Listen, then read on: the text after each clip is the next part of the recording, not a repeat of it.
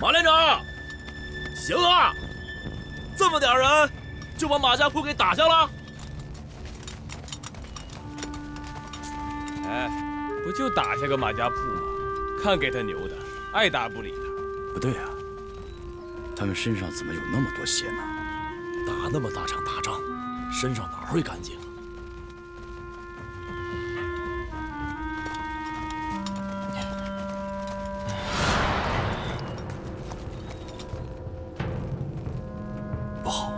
鬼子，鬼子，打！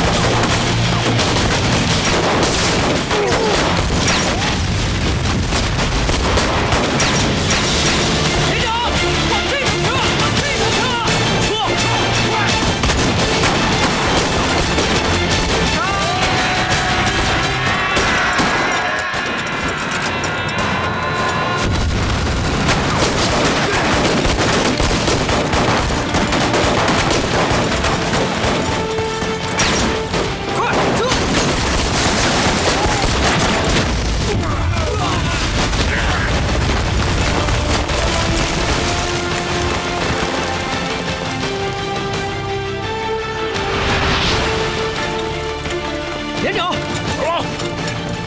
他娘的，不是丢下我们自己跑了吗？要不是我冲动，我怎么舍得你们这帮兄弟？人了算了，快走！是，快，快！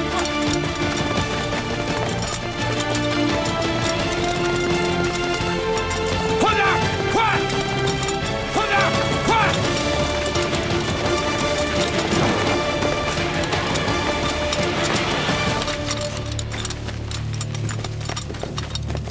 娘的，这帮鬼子看来是想咬死咱们呢！王哥，咱们就在这里，鬼子干了，怎么样？只能拼了。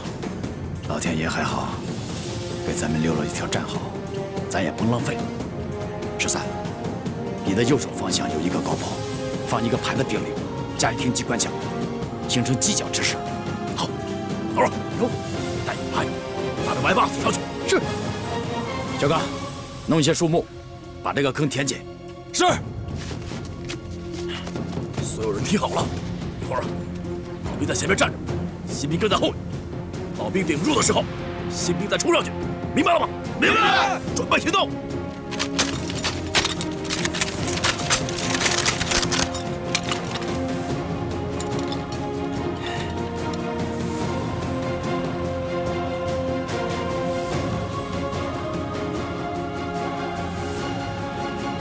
原来是53，是我们的老朋友。池田君，我们的对手真是顽强，垂死挣扎罢了。命令所有兵力发动冲锋。大佐，我们是不是应该先火力侦察一下？我们的炮兵还没有就位，是不是要再等一下？这是战场，不是作战实习。执行我的命令。嗨。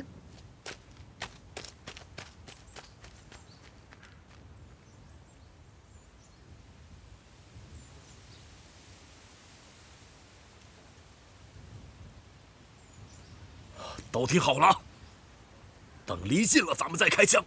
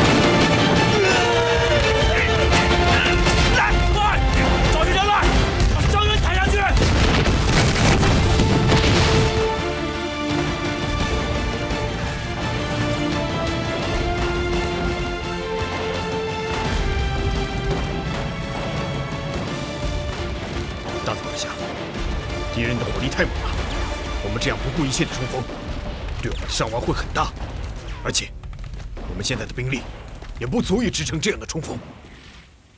我得必须不断的给八路施压，否则他们就会借机突围。以前我们吃这样的亏还少吗？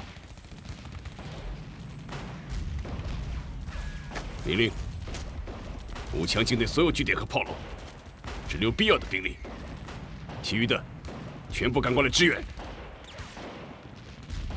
最多1个小时之内必须赶到。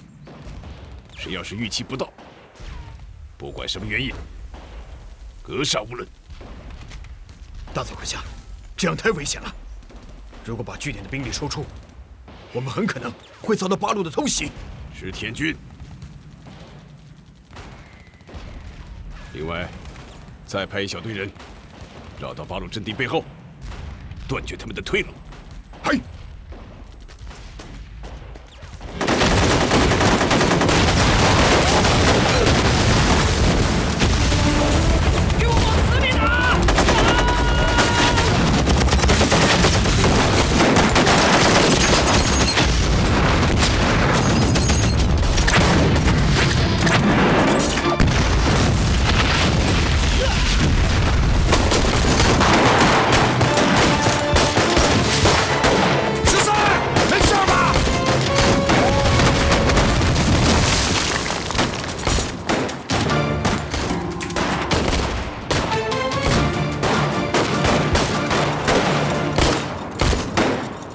13，鬼子撤了，咱得把伤员抬下去，咱们也撤吧。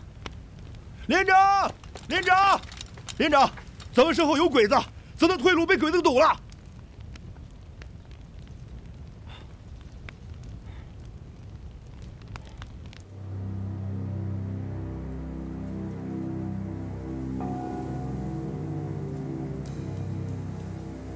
大佐阁下，我们的部队伤亡太大了。援军为什么还没到？已经在路上了，还有半个小时才能到。我们阻断八路军的退路的兵力太少了。如果八路军选择突围，他们很可能会突围出去。我们得赶快想个办法。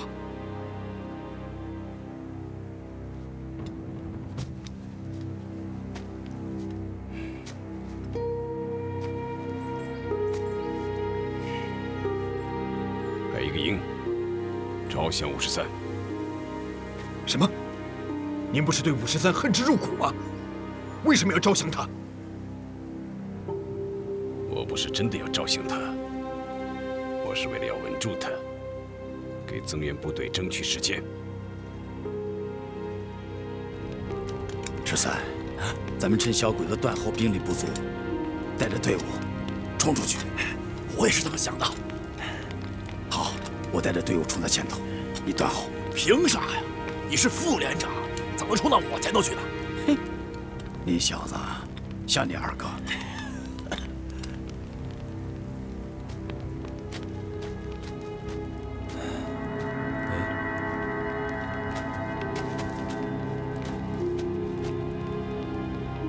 连长，有个小鬼子举个白旗过来了。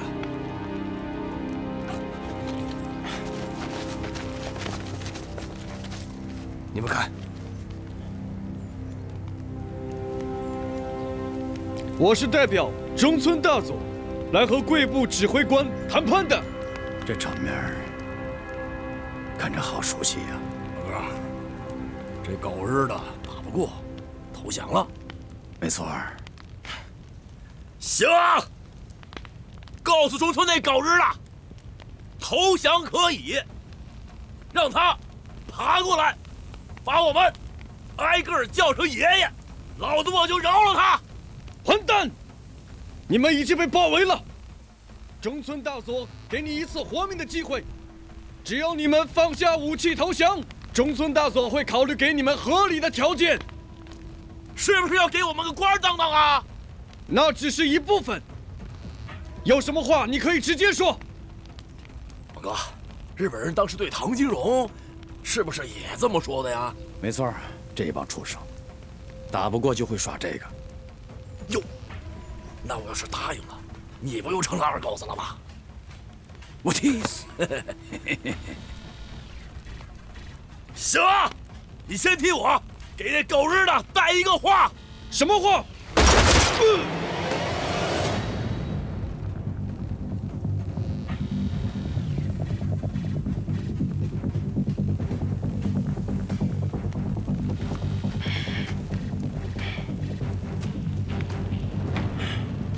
中村，狗日的，给我听好了！想让你13爷投降，可以，你先把你的脑袋给我砍下来，当球踢过来，你13爷就饶你狗日的不死。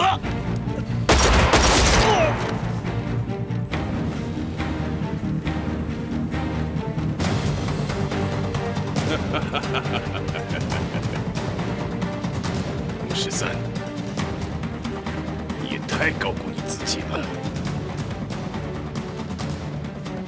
炮兵到位了吗？已经到位了。命令炮兵开炮，把八路军的阵地夷为平地，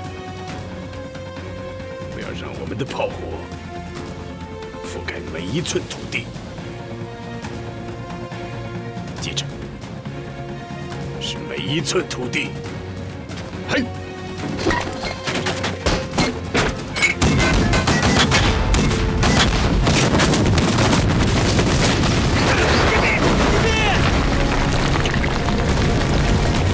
通知大家突围，快！全体向后突围！张个耳望，带着你们的排做突击队，期待我们身后的鬼子的防线。撤退！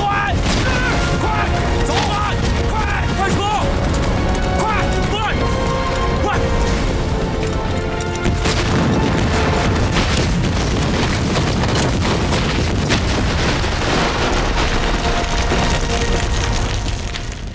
池田君。八路军现在就要突围了，我命令你带上预备队，给我死死咬住他。我要把5连赶尽杀绝。嘿，走。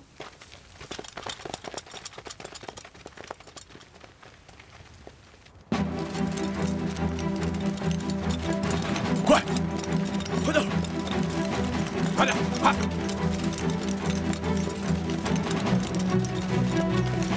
快！别别！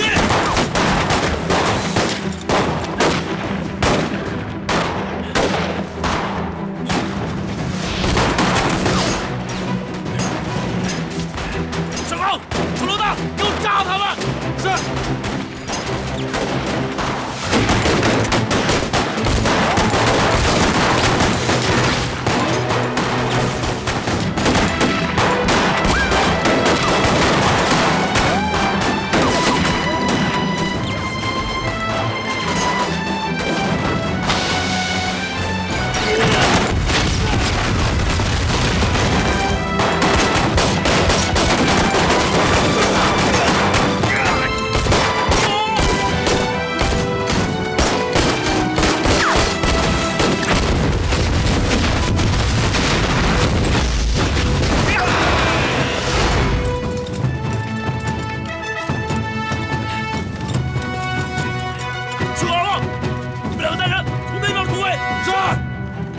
快走！咱们俩带人分头冲出去。好，归海走。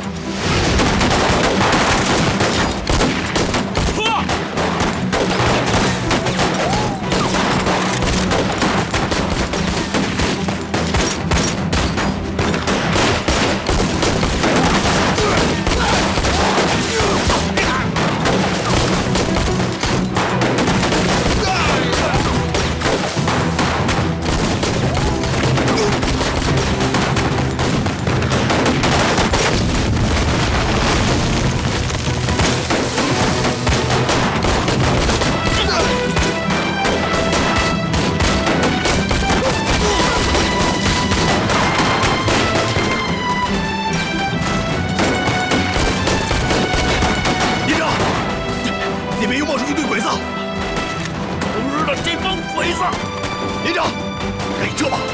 说啥也要保住5连的一条命脉，不能把兄弟们全扔在这儿。撤！撤！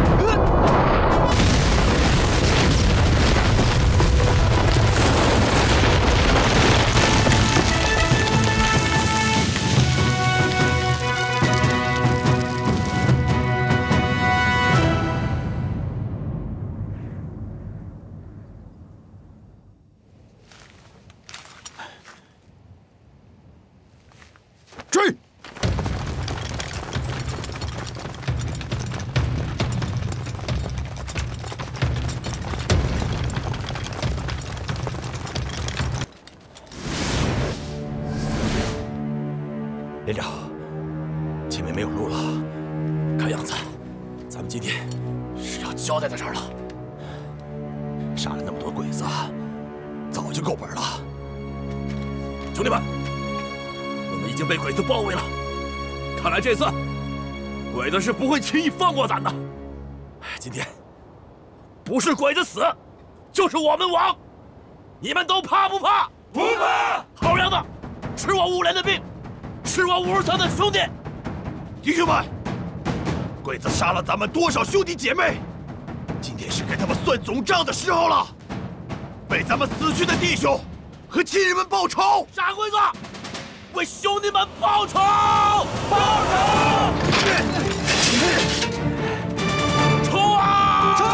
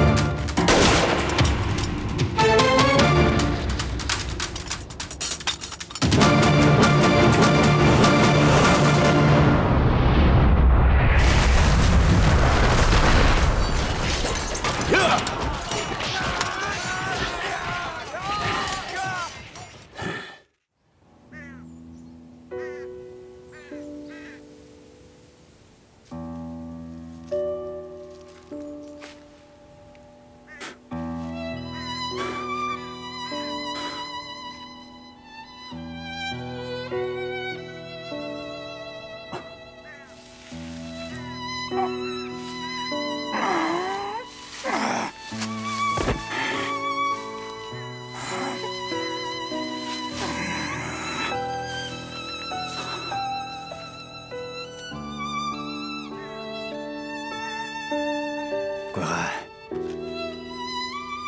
鬼海，鬼海，鬼海！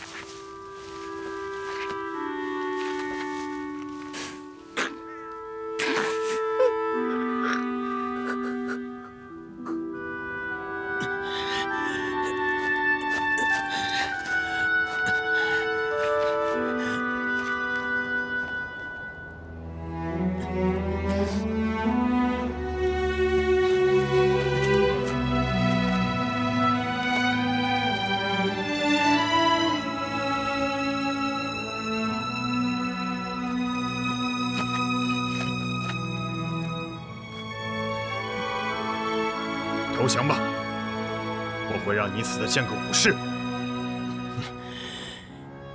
让你爷爷我投降，你还不配！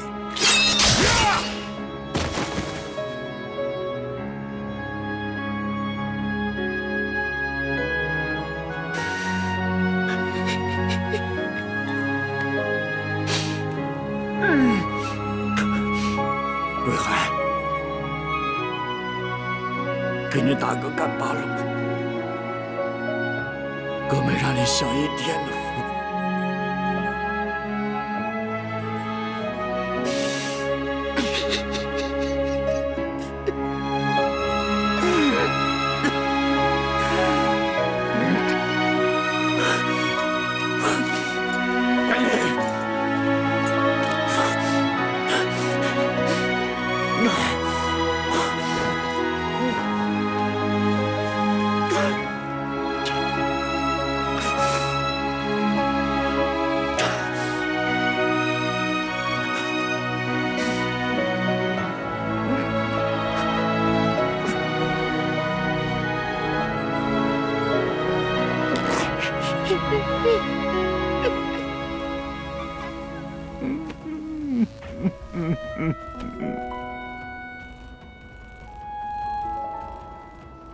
马上派人追杀5连残部，其余的清扫战场。嗨！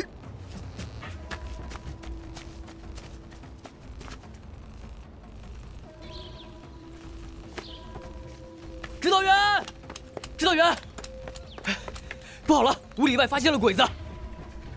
坏了，赶快组织乡亲们转移。我怀疑他们现在已经遭到埋伏。如果去找连长，发现他们，让他们赶快回来增援。是。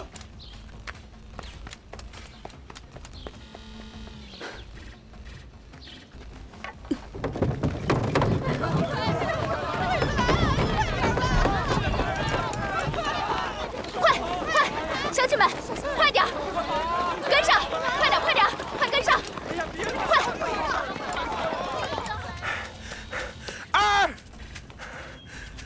二队，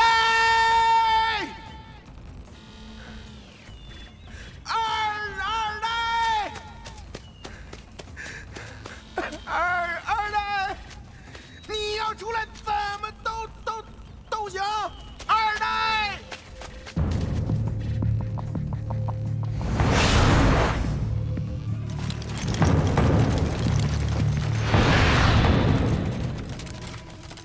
鬼子来了！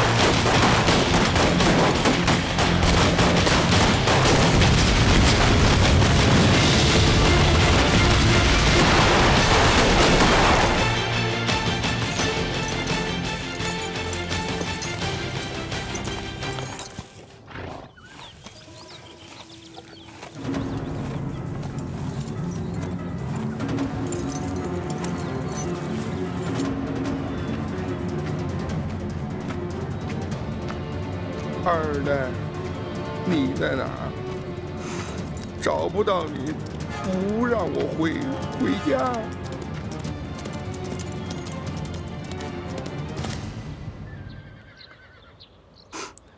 大司令，我真的找了，满山遍野的找了，没找到。要杀要剐，您随便，就算您把我打死，只要您开心，怎么都行。行，我今天要打死你！趴下！我打死你，马能回来吗？行了，别打了。你就算打死他，这马也回不来了。哼，都是自家兄弟，打死他，我这心里能舒服吗？大司令，这马是不是偷马贼给偷走了呀？不可能，亮太有再大的胆量，也不敢偷我的马呀。啊，二代，二代！快，还有个人呢！快点，快点拦住他！快点！二代，二代，二代！来，慢点！慢点！哎，大司令，这咋来个八路呢？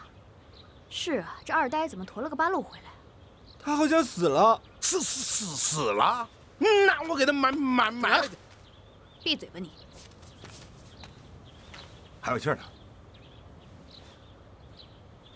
嗯，还有点肉气儿，赶快给他投屋里，看能不能救活。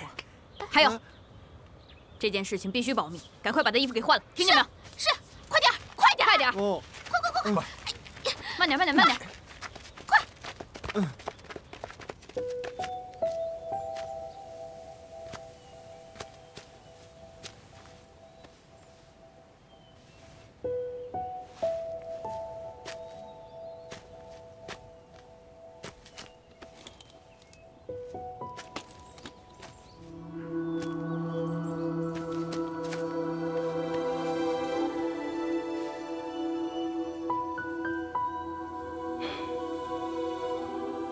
石田，大总，所有的尸体都在这儿了吗？是的。奇怪，阁下，我们刚刚打了一个大胜仗，而且53的部队已经消耗殆尽，您还担心什么？只要没有找到53，这场战斗就不算胜利。马上派兵搜索，活要见人，死要见尸。不找到53，誓不敢休。报告，保定司令部来电，命令我们立即分兵赶往深县一带扫荡。咱们这战事正紧，我哪有兵调到深县？要不派黄协军先去应付一下。马贵这个笨蛋，我让他招募军队1个月了，一点消息都没有。你马上告诉马贵，1个月之内必须给我组建1个团的兵力。嘿。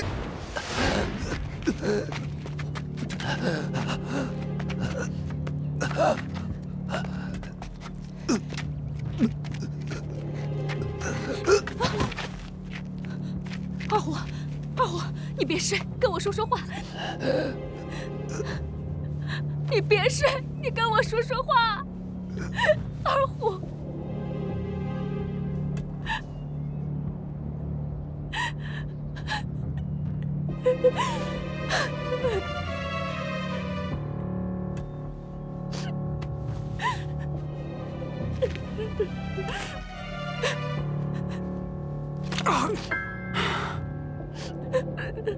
小美，哥，小美，哥，小美，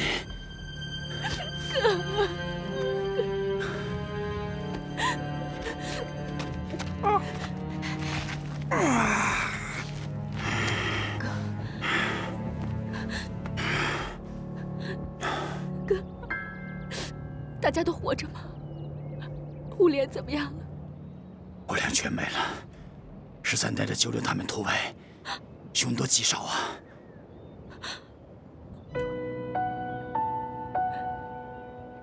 你看见他死了吗？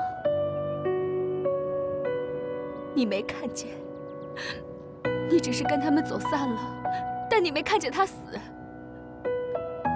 他还活着，哥，他还活着，对吗，哥？哥，你告诉我他活着。小美，你醒醒！哥，他还活着，他还活着。你听我说，好人掉下悬崖都受不了，何况是他？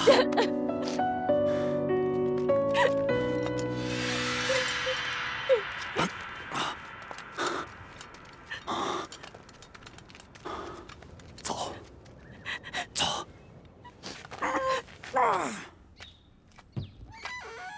哎，大司令，怎么样？这里边压根儿就没醒过，那血呀都快流一盆子了。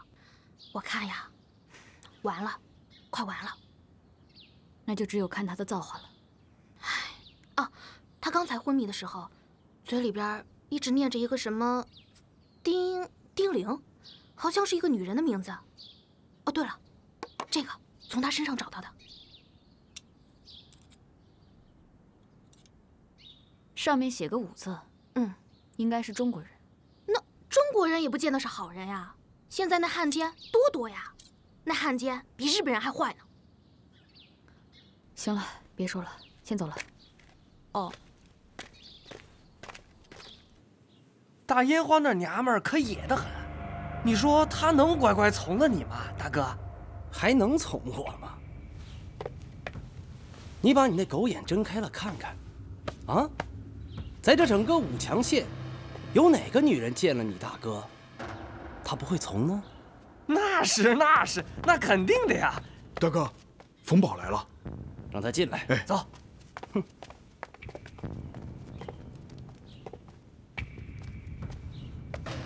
哎呀，马旅长，哟，这不是他二叔吗？来，坐，快坐，累了吧？二叔，喝点水。二叔啊，进展如何呀？哎呀，马旅长，我现在实在是没辙了。我是好话孬话都说尽了，我那大侄女就是油盐不进呢。我看我要是再往下说，我看她就要跟我翻脸，要跟我急。嘿嘿，马旅长，要不您先给我谋个职位，差不多就行。我这个人没挑。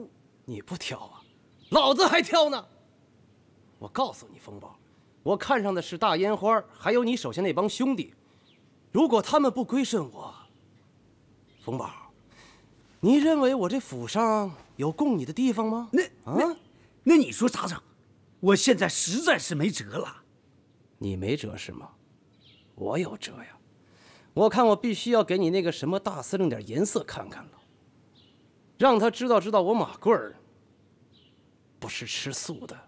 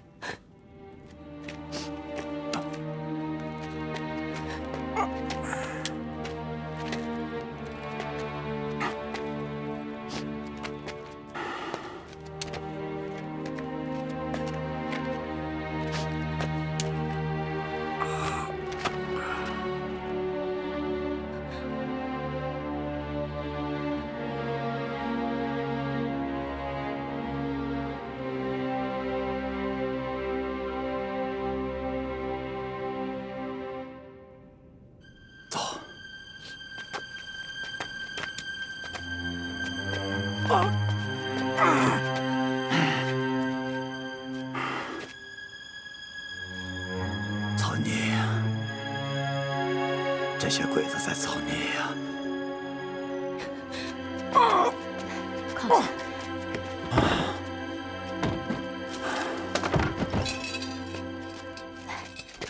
坐这儿，小心！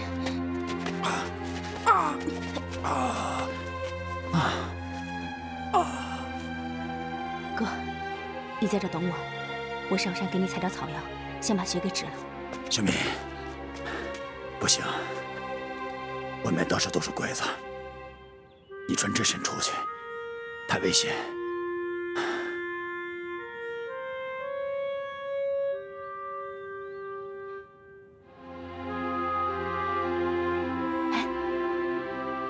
我先把那个衣服换上。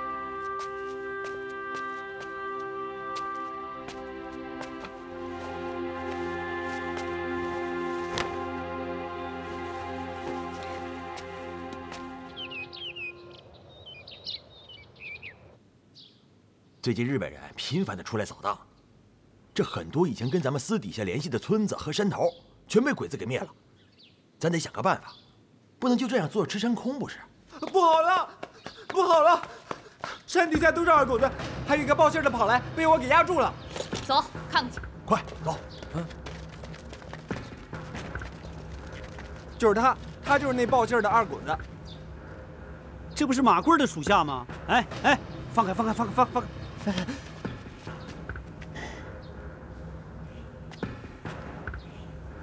你是马贵的人啊？对啊。带了多少人？整整一团的人马。你小子以为这是什么地方？想来就来，想走就走啊？大司令，饶命！我只是来传话的。好，那你赶快说，捡重点的说，要不然老娘这手酸了，枪走火可说不定。哎，我只是奉皇军的不是日本人的命令来围剿你们。但旅长说了，捏在你们旧交情的份上，只要你嫁给我们旅长，一切都好说。没了？没了。对，我们旅长说了，给你们3天时间，如果3天你们没有答复，他们就攻上来。好啊，你回去告诉他，不用3天了，老娘现在就答复他。他要想娶老娘，就让他赶紧死，赶紧投胎，老娘等着他。滚！你看花，你这是干啥呀？有话不能好好说呀！马旅长念在咱们的交情上，给咱指了一条明路。你看你这可倒好，还给毒死了。嫁给马贵儿就是明路啊！人家现在是枪顶在咱们脖子上，你要是不答应，那咱可就遭殃了。你不为自己想想，也得为弟兄们想想呀。也是，二叔，我看你真是岁数大了哈，记性越来越不好了。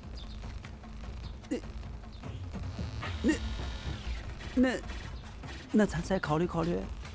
兄弟们，走，看看去。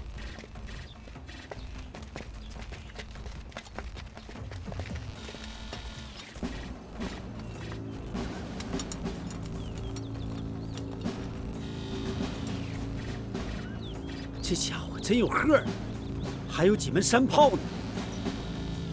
就咱这破屋烂房子，我看一炮全他娘的轰塌了。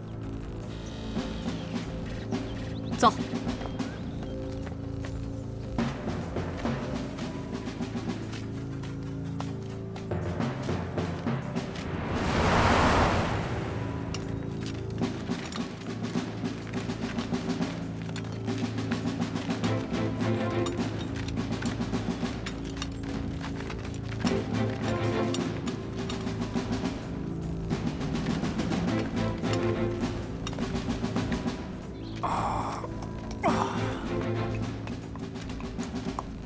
小明，哥，回来了。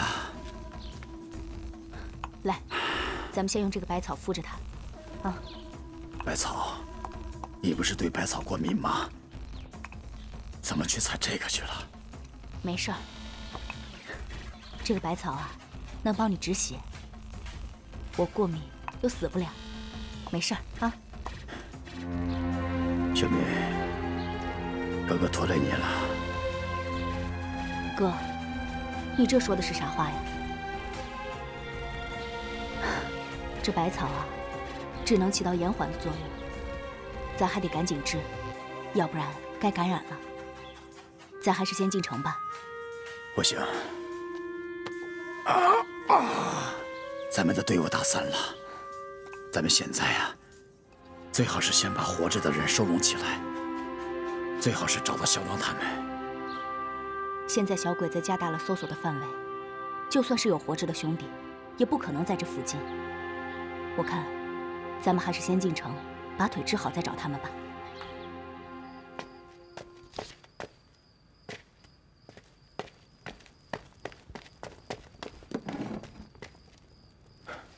怎么样？二叔睡了吗？睡了，我亲眼看见把灯给灭。我二叔最近一直劝我跟马贵合作。所以咱们这次行动，不带他。不带他。大司令，我有句话说了，你可别不爱听啊。说。我觉得二叔有爱心了。不会的，他毕竟是我的亲二叔，他不会做出对不起大家的事的。咱们还是说正事儿吧。今天我看到了马贵的队伍。说句实话，这要是真打起来，咱还真应付不过来。要不咱们杀出去吧？怎么杀？小点声，上面睡着呢。就咱那点人和枪，还不得砰砰全交代了呀？鸭蛋说的对，咱们这110来号兄弟带着那么多家眷，这要真杀出去，带着那么多家眷往哪儿转？等会儿，有了。怎么了？过来，你们看啊，这儿。将身儿来至在大街口，尊一声过往的宾朋。大哥，听，大哥，冯宝来了，让他进来。好嘞，冯宝。哎呀，马旅长，这可渴死我了！哎呦，冯宝，你他娘的一点规矩都不懂是吧？啊？这是老子军营，你以为到你们家了是吧？哎呀，说吧。哎呀，找我啥事？我这回可是偷偷跑出来的，咱长话短说，这时间长了，被我大侄女发现了，那可就全完了。瞅你那个熊样，我不管你那个大司令的，再怎么说你是他二叔吧，你怕啥呀？啊？啊，对了，他到底啥想法？他都没说什么。不过你的人走之后，他带人偷偷看了你的部队，虽然没说什么，但能看得出来，他心里有点怕。怕了啊？怕了好啊，怕就对了。那咱明天就让他们接着怕，到那个时候，咱给他加点油，加把火，让他接着怕。啊！放！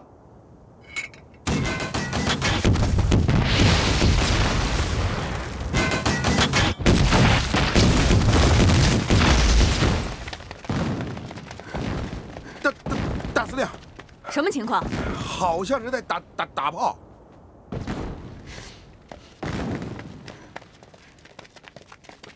花，快，你看，在哪儿打？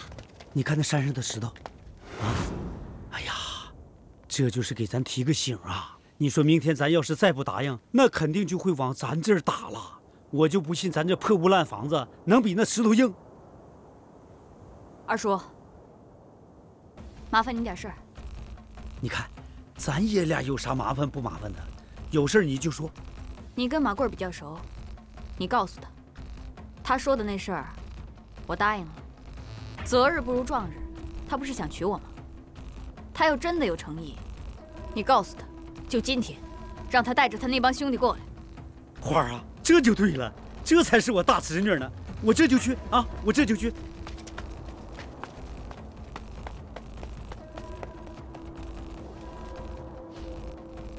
无能，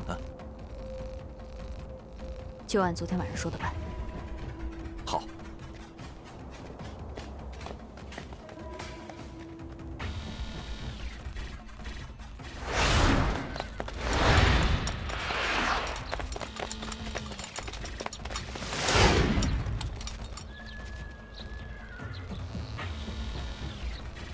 我觉得，既然马贵早晚都得来找咱们算账，不如咱们还是撤吧。我想过这个问题，可是这有多难呀？你看看咱们这儿的兄弟，都拖家带口的，就算撤了，这外边全是鬼子，还不如咱们这儿安全呢。走。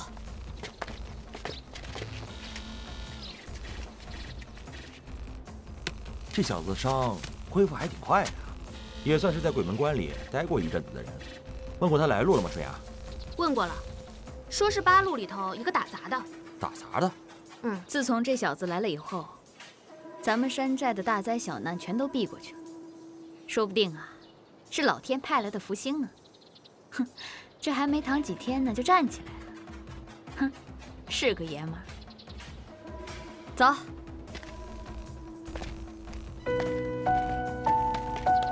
阿呆，是你把我拖回寨里，你能告诉我那帮兄弟还好吗？他们还活着吗？无论他们在什么地方，我也要把他们找回来，哪怕他们就剩一个人，我也要带他们回去。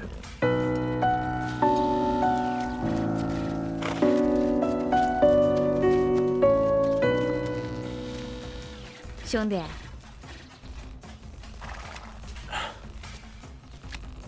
你怎么样？伤好点了没？谢谢你和你的兄弟们救了我，我的伤好多了。我现在，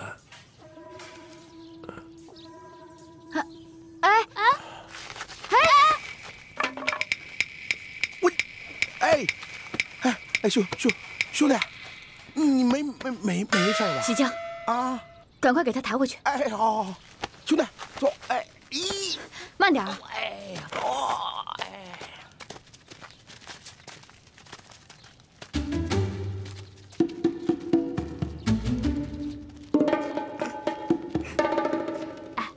大司令，脸咋红了？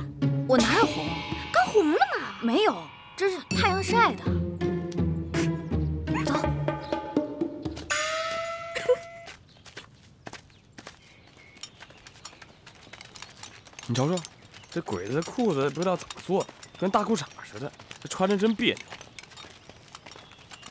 哎，对，咱们得赶紧去找连长去了。别说那些没用，不知道去哪儿找啊。咱们得找连长重要。别东张西望的，什么时候见过鬼子东张西望的？快点，赶紧的，把身板都给我挺直了。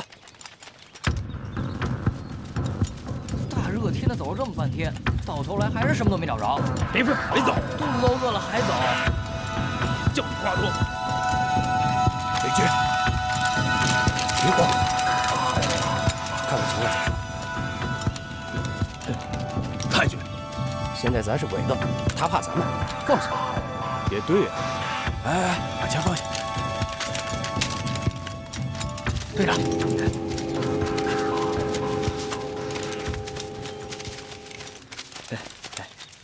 太监，太监，你们哪里的部队？俺们是杨家沟据点的，这不奉了太君的命令，四处搜查还活着的八路。你得打掉，辛苦。不辛苦，应该的。哎，太君辛苦，太君辛苦。哎。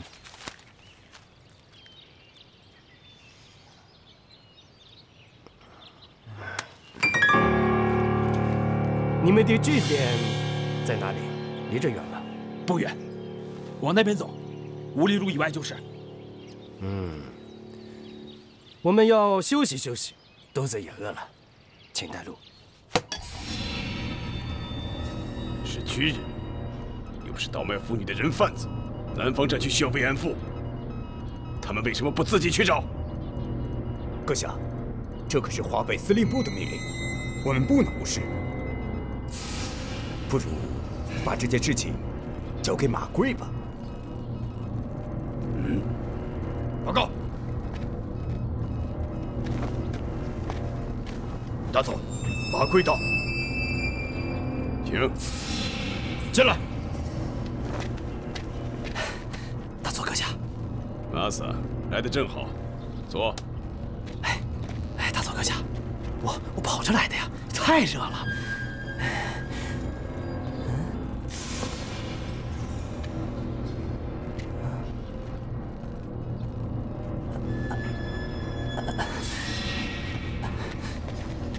大佐阁下，叫马过来，有什么吩咐？马萨，我叫你来是想问问你，征兵的事情怎么样了？帝国需要更多像你这样的人。大佐阁下，这个事儿已经有眉目了，在武强县的郊外，真的有一支武装队伍，他们太不识相了。我想啊，要不给他们点颜色看看，他们是不知道得罪太君是什么下场啊！不是皇军的朋友，就是皇军的敌人。对呀，你可以放手去做。好，大佐阁下，我明天一早就带队去围剿他们。如果他们投降便罢，如果他们不投降，我一个也不留啊！很好。还有一件事，我需要女人，尽量多的年轻女人。大佐，您要女人干什么呀？这是华北司令部的命令，你不必知道，照做就是。是，大佐阁下放心，这花姑娘的事儿，我一定办好。马萨，好好干，前途无量。谢大佐。大司令，你看啊，没想到咱们这个半死不活的人，他竟然是53。53啊，八路军独立团5连连长53，而且我听说协助皇军抓捕他，部队赏2000大洋。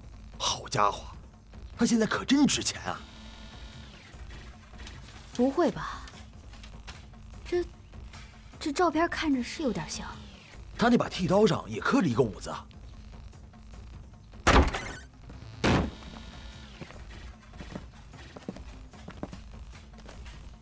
怎么样，兄弟，好点了没？好多了，多谢大司令惦记。我今天看到了一个鬼子的告示，说前段时间消灭了一个八路军的主力连队，还在通缉他们的连长，一个叫53的人。你也是八路军的人，你认不认识啊？我们八路军队伍的比较分散，我除了认识我们队伍上的人以外，其他的都不怎么认识了。好，行了，那兄弟你歇着吧啊。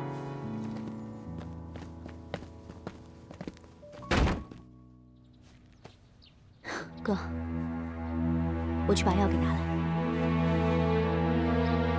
小敏啊，没事儿，我讲武手，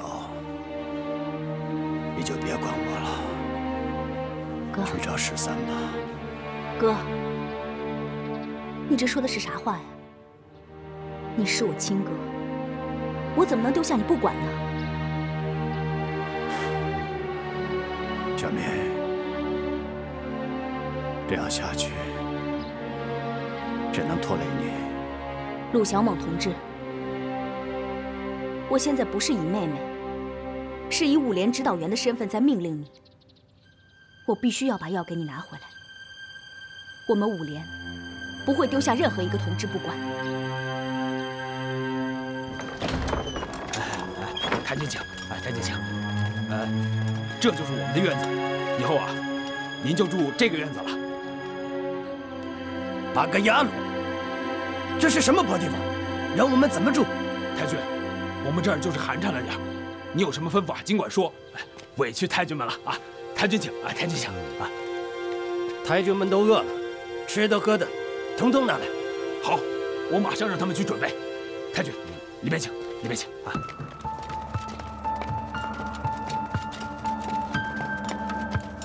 哎，快点！哎，你来干啥？这个地方，你们统统的外边待着，不能进，明白？是，滚！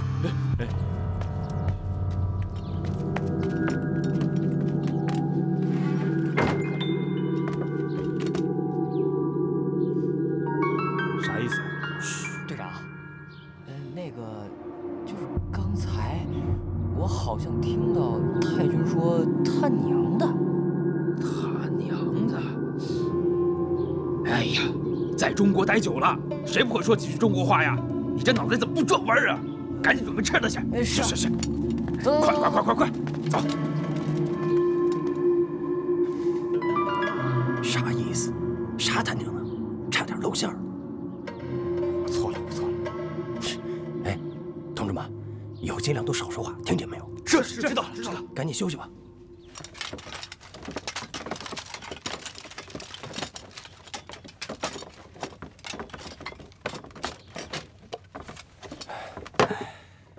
还不错，可算找个落脚的地方。报告。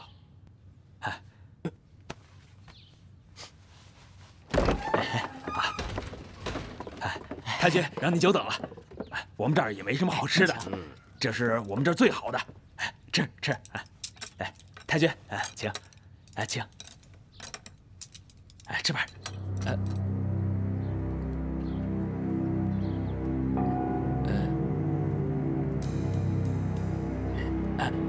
太君，您就慢慢吃吧啊！我们在外面等着，你有什么事吩咐，我们出去候着啊！滚！好，滚！快！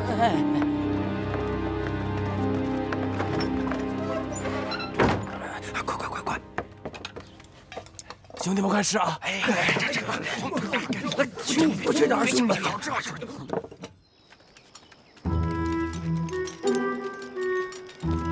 你说这都叫什么事儿啊？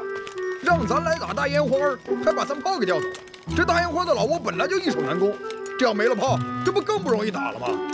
你以为我愿意打呀？啊？那中村大佐一句话，说是战事需要，我敢不给吗？我胆再大，我也得给呀。那咱这仗怎么打呀？怎么打呀？没炮也得打呀！咱们这么多人，再说了，你大哥我往那里一站，这谁不害怕呀？是不是？我撒泡尿淹死他们，我吐狗吐沫我还淹死他们。兄弟们，一会儿到那儿啊，都给我猛着点，第一个冲进去的，我重有赏。有赏，听见没有？听到了。哎，那大烟花那娘们儿给我留着啊！留着？他这二手货，您还要？谁说我要他？你都知道是二手的，你要啊？我才不要呢！我要先抓住他，我要好好的折磨他，折磨完了，我再送给日本人。日本人正缺牛吗？对不对？是。高，真是高！大哥就是大哥，真是高啊！大司令，说，马贵带着很多人来了，看来是报仇的。该来的总归还是要来，让兄弟们准备战斗。来惹我，就要让他知道惹我的下场。是。快！快点，兄弟们，快点！快啊！老司令，你这是干啥呀？要打仗呀？是啊，那马贵带着一帮人打上来了，你不是我们的人，没必要跟我们冒这个险。一会儿我找人把你送走，你好自为之啊。大司令，马贵的人已经到半山腰了。什么？不行，人太多了，你们这么硬拼的话，肯定拼不过。怎么？你怕呀？我们可不怕。不是怕，你们就这么点人呢，最多只能撑到明天。哎，能撑多久撑多久呗。宁为玉碎，不为瓦全。再怎么着，我们也不能投降这群二狗子吧？我倒有个办法，兴许能管用。你有办法？什么办法？比较冒险，但是只要你能相信我。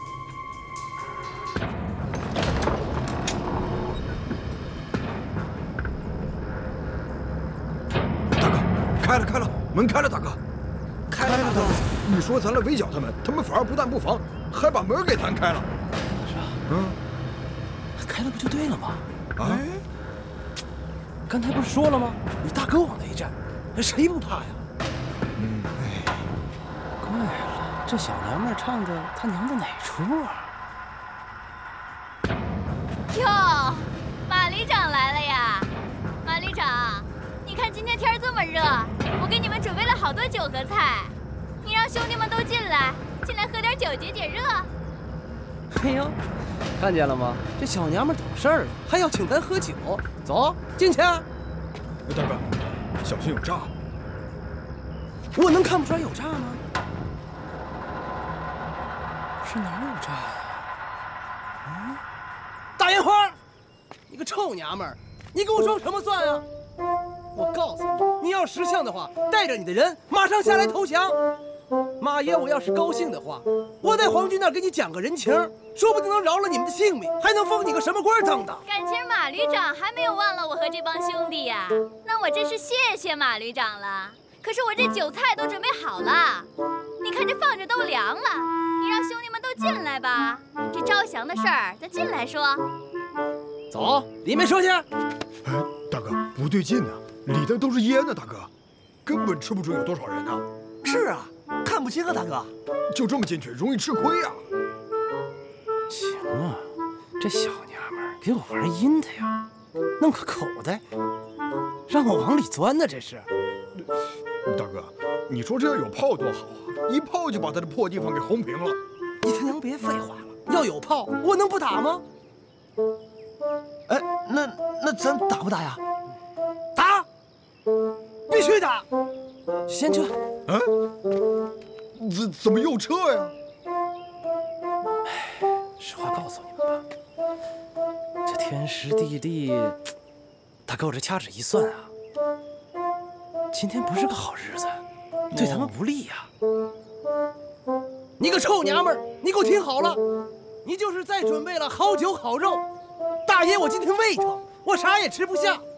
我告诉你，哪天我要是高兴了，我再来找你，好好喝喝，喝不死你。哎，大哥，江湖险恶，不行咱就撤吧。对，撤。哎，撤。马旅长，马旅长你别走啊！哎呦，我要知道你胃疼啊，我就给你煮点粥了。马旅长，大司令，这差不多成了，人都走了，你还哆嗦啥？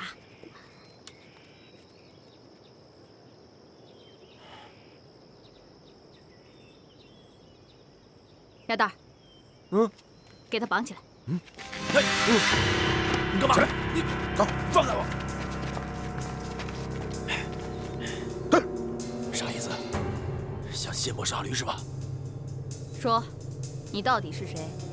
我跟你说过了，我叫王三儿，是八路军一个打杂的。打杂的？我看你分明就是个兵油子，打杂的能想出这种办法吗？我戏听多了，刚才那招是三国里边的空城计，我都跟你说了800遍了。不承认是吧？好，无能，告示拿出来。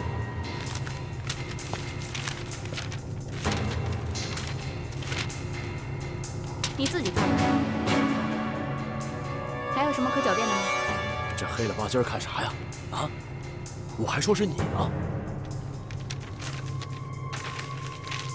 那我问你，你是八路军哪个团？马家沟武工队。这附近跟鬼子打仗的，只有独立团的5连。王三儿，我看你分明就是513。你要是再不说实话，别怪我饶不了你。想杀我是吧？行啊，杀吧！开枪啊！老子反正是阎王殿里走过来的人了，我怕啥呀？我要是眨一下眼睛的话，我就不是八路军的爷们儿。哼！好，还真是个纯爷们儿。放了他。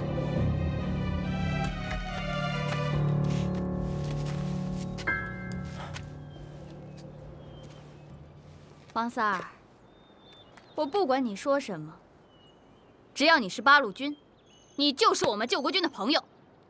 只是你突然来到这儿，大家都不知道你什么底细，所以兄弟们不相信你，怀疑你，也情有可原。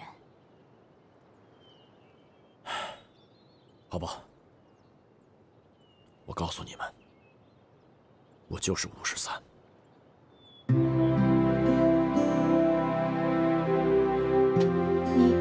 你真是513？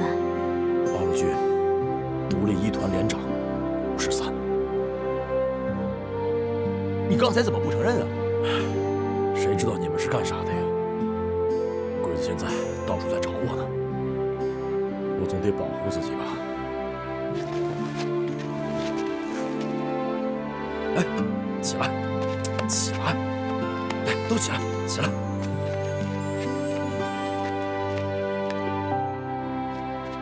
伍连长，你是我们救国军的大恩人，谢谢你。大司令，你不用谢我，我的命啊，也是你们这帮兄弟们救回来的。点关注不迷路。